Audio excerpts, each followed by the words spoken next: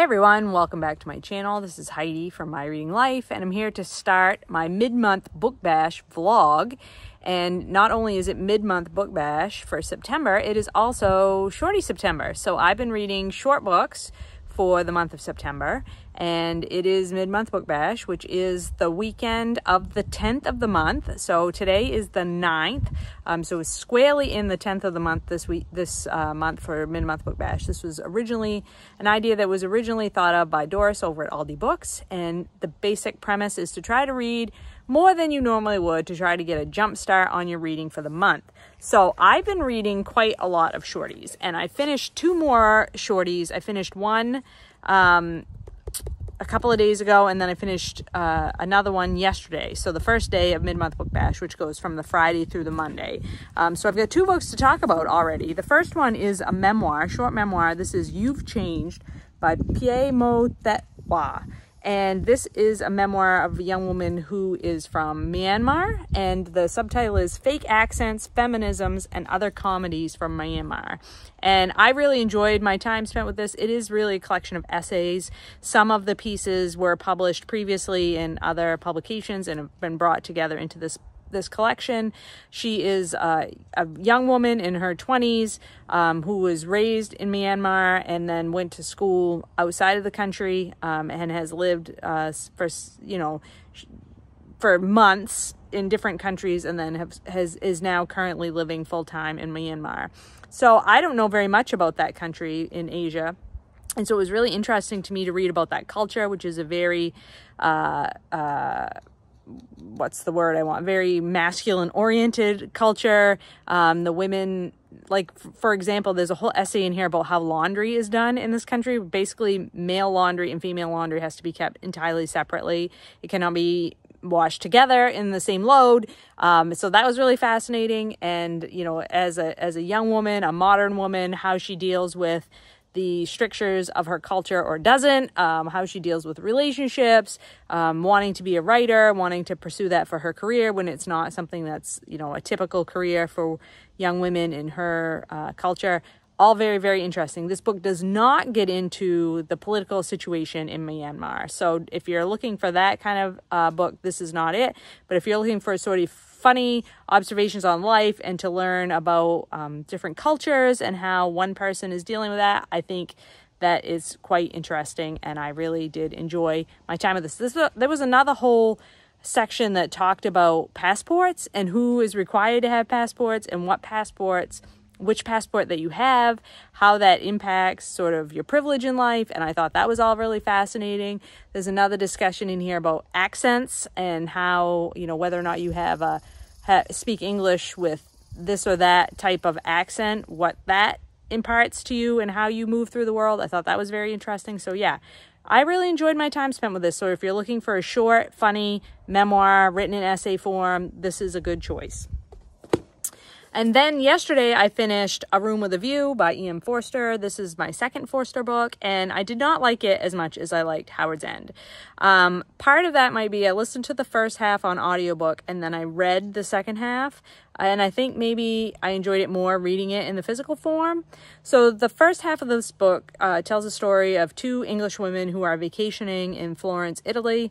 They arrive at this sort of like hotel boarding house type place in Florence, and they are upset because even though they had asked for a room with a view, they have not been given a view. Their room faces the courtyard, and during the meal, it's sort of a communal meal where all of the English-speaking people are eating together. Two men offer to give up their room so that the ladies can have a view because they have a view, and then the story ensues from there.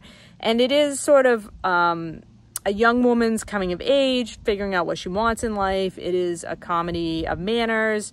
It is, in some ways, reminded me quite a bit of a Jane Austen book in some ways, but with more edge, and not quite as charming as I find Jane Austen to be.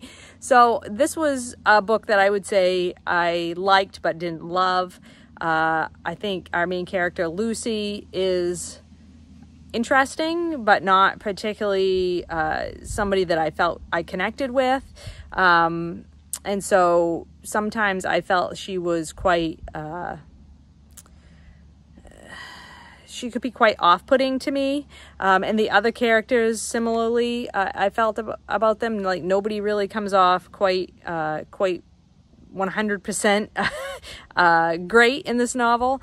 And I will say too that Forster likes to turn things upside down. He likes to have unexpected things happen with his characters. So yeah, there's a couple of twists and turns in here that I didn't see coming that were interesting. So yeah, it was a good book, but not great. Like I said, I think I enjoyed Howard's and more, but I am glad that I read this one. So that made shorty number 7 for the month. So I've read 7 shorties so far. I'm currently reading a romance novella by I'll put the GIF up here. I'm reading it in ebook form. I can't remember the name of it, but I believe it's by Courtney Milan, and it's Mrs. Martin something.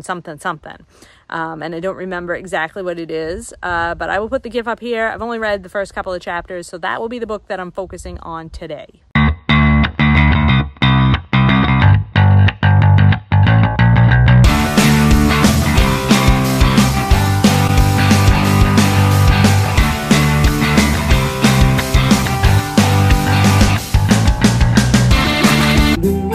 She's gonna stay. I'm coming on my way. If you get caught.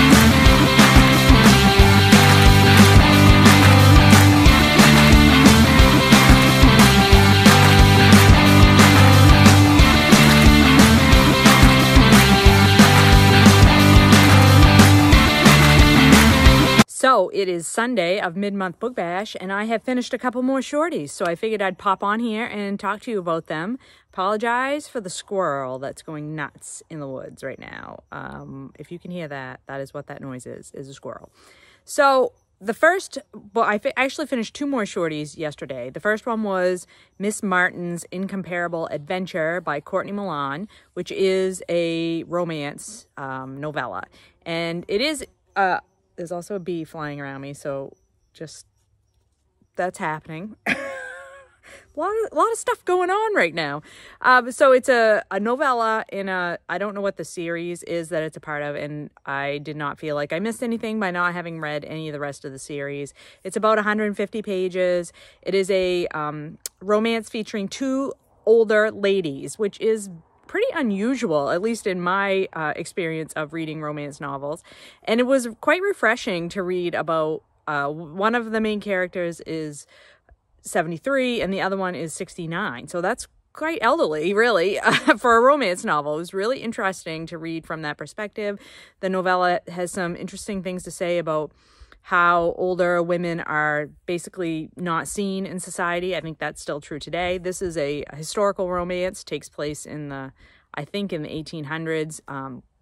So, you know, it's horse and carriage and typical, you know, ladies are only supposed to act a certain way, but our main characters don't act in the ways that a lot of other women might. So Beatrice, the 73-year-old, is a widow and she's quite wealthy. And then our other main character is Violet, and she is 69, and she is the proprietress of a rooming house. And she wants to get rid of Beatrice's nephew, who is no good and doesn't pay his bills, and she needs to get him out of her rooming house. So the 2 ladies join forces to get that done, and it's funny and it's sweet, and I just enjoyed my time spent with that little novella. So that was really fun, and I read that with my romance buddy readers Doris and Katie. And then I read this graphic novel, which a friend lent to me. So this one is not actually a book that I owned, and the romance novel was an ebook that I read off Scribd. So this is a graphic nonfiction about, basically, this is a graphic biography of this woman, Queenie, whose real name was Stephanie St. Clair. She is a woman who was originally born in Martinique in the Caribbean and came to New York and became basically like a gangster, a mobster. She was one of the main mob figureheads in this takes place in the early part of the 1900s. She left the island in 1912, and this biography flashes back and forth between her childhood in the Caribbean and her running her criminal enterprise in Harlem in the 1930s, because in the 1930s prohibition gets lifted, and that means that the white mobs are no longer making money on prohibited liquor, and they try to break into her line of work, which is the numbers games, and has been very successful in running these numbers games, and they want a piece of the action, so they're trying to get rid of her. And this is all about her life and how she deals with this sort of incursion on her territory by these white mobsters. I thought this was excellent. I blazed through this in an hour. I will say I really love this hardcover edition. It has a map of Harlem in the front. It's all black and white cartooning, and it has this 2-page sort of introduction, history, context piece, and it was recommended to me that I read that before I read the rest of the graphic novel, because I normally skip introductions, and I think that's a really good piece of advice, and I would also advise you to do that, because it sort of it places you properly in the story, which might be hard for you to understand otherwise. So this is the style of the art. It's very simple, black and white, but it's very powerful, very, very powerful. And this poor woman, I mean, I say poor woman, she has some horrible things happen to her, and she just is determined to come out on top and to win this game, to not let the men basically run the show. She's going to run the show. And I admire the heck out of her. She really took control of her life and was able to make a place for herself in a society that basically told her she had no place. She used her intelligence and her knowledge of numbers to really make a fortune and make a life for herself. And I think this is an incredible story. Would highly recommend this, particularly if you like graphic nonfiction. I think this is a really, really excellent piece of graphic work for nonfiction type genre. So yeah, highly recommend that graphic biography. Now, I'm currently have started 2 different shorties, and I really don't know. Each of them, one of them is really good, and one of them I almost DNF'd, and now I think I won't DNF it. So let's talk about the one that's really good, shall we? And that is Indian Horse by Richard Wagamese. This is Richard Wagamese is an indigenous man. I don't know if he's still with us. No, he passed away in 2017. He was one of the foremost writers in Canada, and he talks about indigenous culture in his work. And this one is about a young boy who we're learning his life story from when he's a small child. He is born into a family where his 2 older siblings have been taken away to residential schools, and the brother runs away and comes home, but is very sick, and what happens to his family after that. And I won't go into it because I don't want to spoil anything, but it's, oh my God, it's heartbreaking, and it's so good. And I am, how far am I? 50 pages into it, and the main character here, Saul Indian Horse, has just been taken himself to residential school. And I just think it's going to get even more heartbreaking than it's already been. It's been super heartbreaking so far, and I think it's just going to get worse. So that is my only quibble with this. It's so good. It's so well written. Wagamese just writes so beautifully. If you like beautiful writing, I am not one to really notice beautiful writing a lot, but except when it's exceptional and it just busts through my myopic vision, and it's so beautiful. The way he describes the Saul Indian Horse's family and the wilderness that they inhabit and their cultural activities, and it's just heartbreakingly gorgeous. Everything about this book is heartbreaking, from the writing to the story to everything. So that's the only thing that's holding me up. I have to keep putting it down because it just breaks my heart, but it's really, really good. So I'm gonna be finishing that one. And then I had also picked up this modern classic, A Clockwork Orange by Anthony Burgess.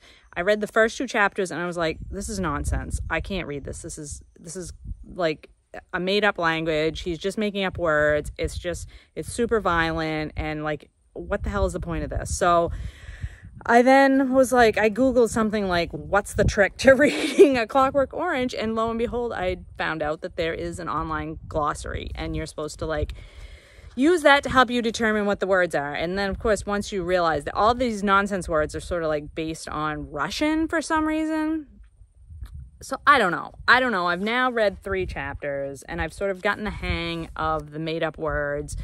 But I'm also like, why? Like, why write a book like this? Like, just write your story. Like, why do you have to, use these tricks to, like, I don't know, be fancy and special? And like, some of this I read in the glossary is like a play on James Joyce, and I don't know if he's making fun of James Joyce or if he wants to be like James Joyce. Like, I don't know anything about Anthony Burgess. I just know that this was made into a movie with Jack Nicholson, right? Like, everybody knows that. So that's like my context of this book. And it's so violent. Like, you're following this group of men in this futuristic society, and they just wreak havoc all the time. They're like beating people up, stealing things, raping women. Like, just, it's gross. Like, they're just gross. And I suppose that's the point. But like, I don't know, like, do I really want to read 200 pages of that? So I'm not sure if something else is going to happen here. So I guess I'll keep with it for a little while longer and see if something else happens. But if all this is going to be is these young men, like, just being violent and causing havoc, like, I'm not really sure I want to continue to read it. So we'll see. That's what I'm working on. Like I said, it is Sunday. It is a gorgeous day outside, as you can see. Not quite as hot as it has been. It's been grossly hot here. So humid and so hot. Like, the worst it's been all summer. I don't know what's going on. September should be cool. So yeah, that's where I'm at. It's a little bit nicer today, but still pretty warm. So I probably will take the rest of the afternoon and just do some reading. I'll check back in when I have something more to report. Chapter 15 of Indian Horse. There is hockey.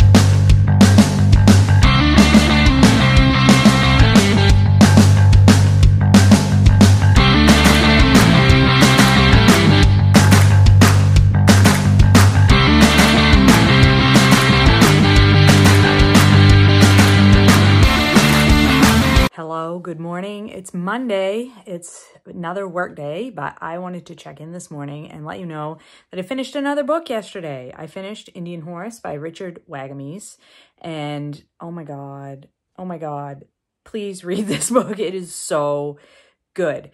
So this is the story of a young boy. He is indigenous, from the country we now know as Canada. He is Anishinaabe, I believe, Ojibwe, and he is taken from his family and sent to a residential school, and finds hockey when he's there. So this book is about hockey. I mean, not really about hockey. It's about this boy and his life and what happens to him. But hockey is a means by which he is able to find some relief and release in his life, and he is quite talented at it. So this book is beautifully written. This book broke my heart and then punched me in the gut and left me completely annihilated at the end. It is, I will say, please look up content warnings for this book if that is something. I mean, it's about a Native American child who gets sent to a residential school. So all the horrific things that you can imagine happening to a child in that situation happen. So please, if that is something that you know is a struggle for you, please do check out the content warnings. But this is so beautiful. This book is so beautiful. It did not go where I expected it to. I love everything about it. I think this is probably the best book I've read this year. It may be one of my best books of all time. I look forward to rereading this book because it has left a mark on me now that I've read it. So yeah, we'll be reading more by Richard Wagamese for sure. Such a good book. Oh my God. And I am still struggling along with the Clockwork Orange. I am now currently on chapter 5, so page 48. It is slow going. I don't have to look up quite as many words anymore because I'm starting to get used to the rhythm and what the words sort of, there's a lot of repetition. So once you realize what one word means, you continue to see it throughout the story, but it's so violent. And I just don't know, like, if I can hang with this book. So we shall see. I'm going to keep trying. I'm going to read some more of this today, and we shall see how it goes.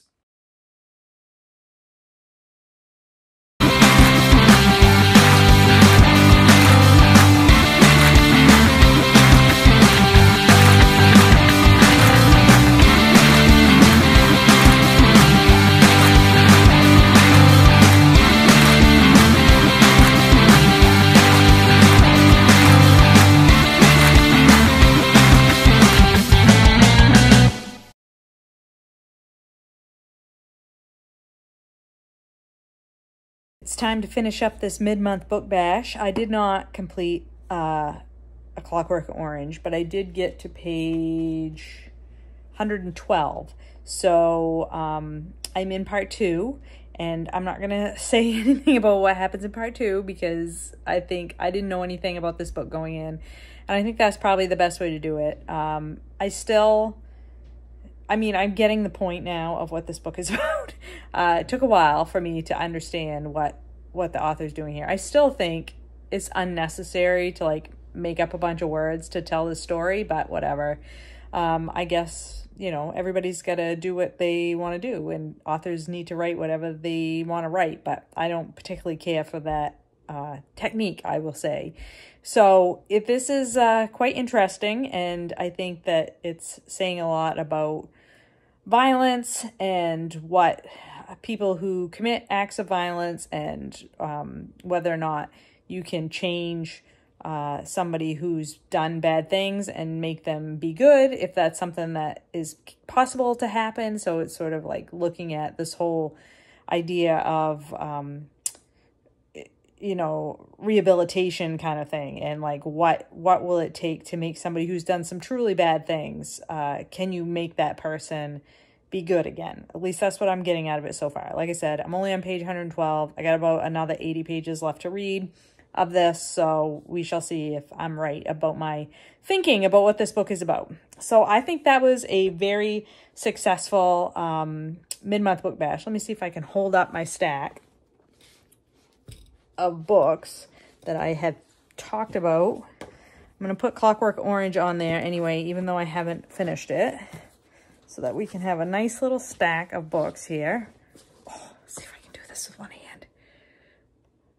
So that is the books from this weekend. That's pretty good, huh?